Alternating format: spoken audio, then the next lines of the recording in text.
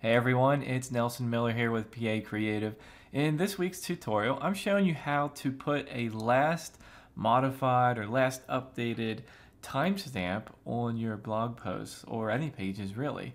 This is really nice because sometimes you are updating your content, on your blog or whatever. You want to indicate that, hey, this content is up to date, and you kind of want to reassure your readers that what they're reading is not just based back when it was published, but actually when it was updated. So those are two very different things.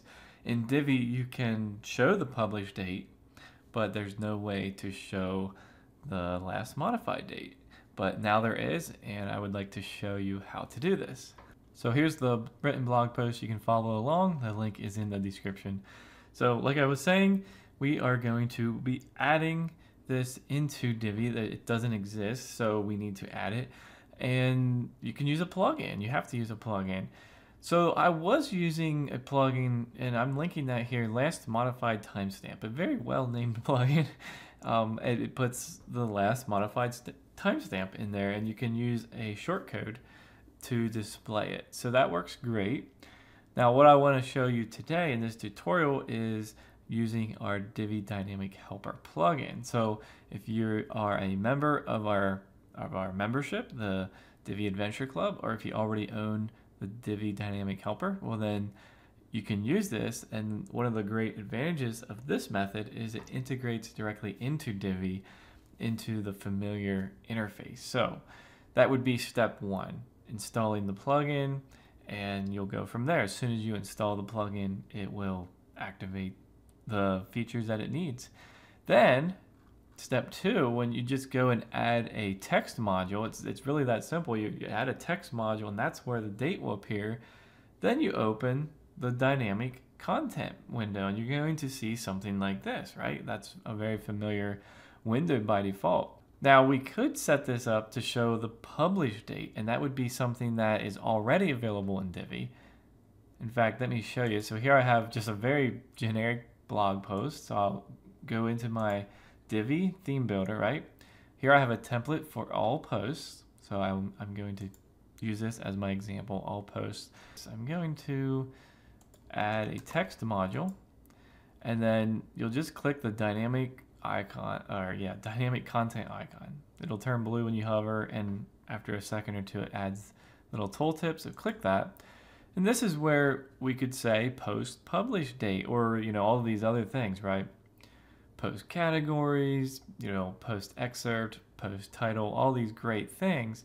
But here we're specifically looking at this. So if I add that, and I'll save here. Let me just move it to the top actually, just to be a little more convenient. I'll save again. Now you can see that this was published on March 10th. So in order to clarify that this is the published date, I'm going to do this. Published, do something like that, okay? That's going to say published and then the date. All right. Now, let's move on to what I want to show you, the modified date. So what if, I come in here today and I want to update this content. In fact, let's go ahead and actually update it. I'm going to go edit my post. All right, I'm just pasting in some lore. Doesn't even matter what it is.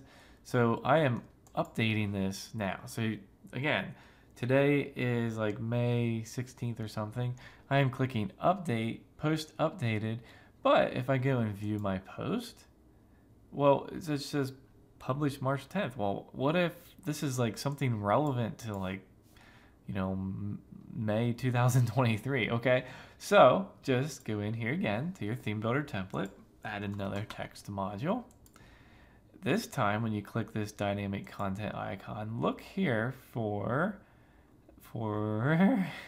I'll find it right here.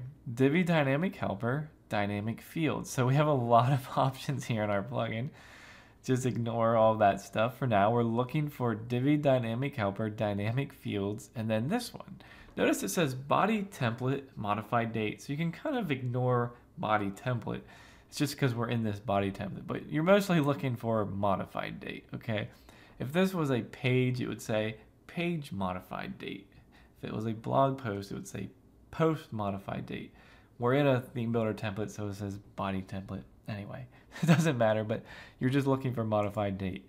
Now, we could do another thing like we did for the publish. Let's say last updated colon space. Oh, and you could change the date format here if you want to, okay? It's just, I'll keep it on default, but you could change that.